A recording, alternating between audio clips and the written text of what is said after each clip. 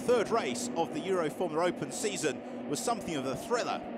Off the line, poleman Sandy Stuvik converted that into the early advantage as the pack charged towards turn one, though he was pursued by teammate Artur Janos. There were concerns that it might get a little bit too busy into turn one, and so it proved. Nicholas Pola and Shaewon Lim going no further. The first laps were full of instant and drama. The Corbetta Competizione cars well in the mix with William Barbosa and Damiano Favoranti both failing to make it to the flag. John Simonian also had a busy day. In between flashes of pace, he had the odd spin.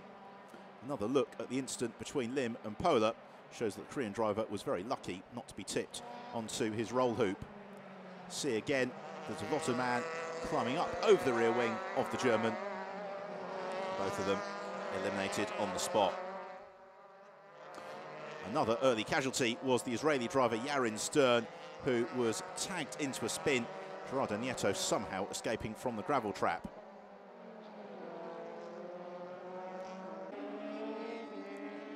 The race, once it got through those tumultuous early laps, turned into an absolute thriller. Cameron Twynham and New Kanemaru busy doing battle over the final spot on the rostrum.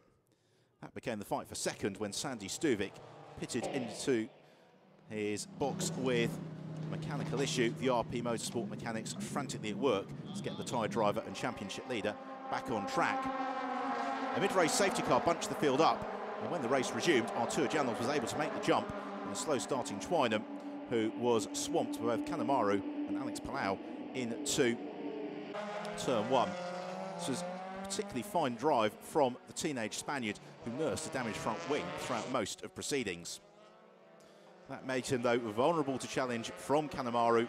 The Japanese eventually able to squeeze through after this bold move around the outside into turn five.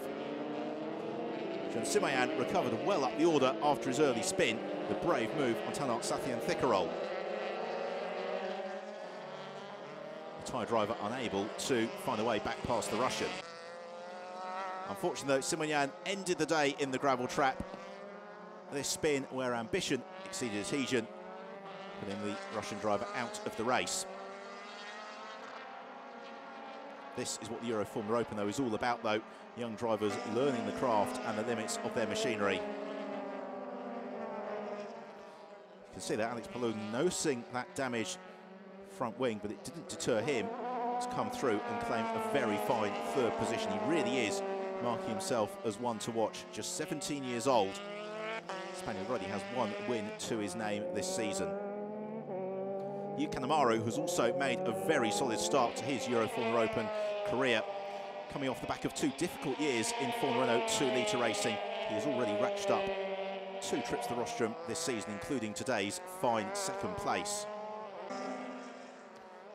For Artur Janos, though, this was a red-letter day. The young Polish driver scoring his first career victory in the Euroformula Open and capping what has been an absolutely fantastic start to his season. A fourth and a second place at the Nürburgring and a first place here in the first of 2 races in Portimao.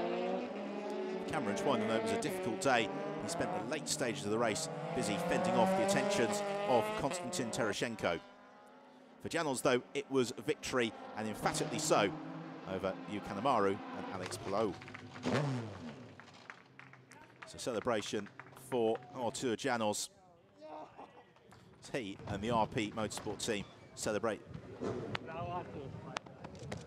For RP Motorsport, it is their second win in a row. So our Cup class winner was Constantino Peroni. In third place was Alex Palou. And in second, Yu Kanemaru, with our race winner, an overjoyed Artur Janos.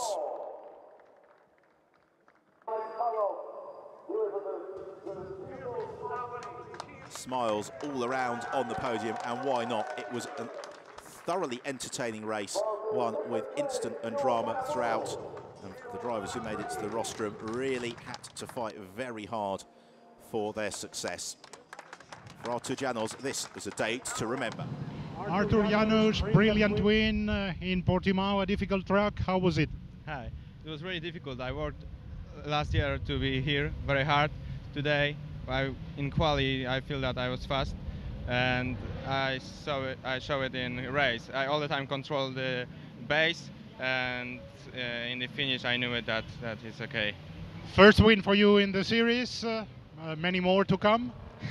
I hope, yeah, first win is really great feeling, and I hope it will be tomorrow, maybe in next tracks.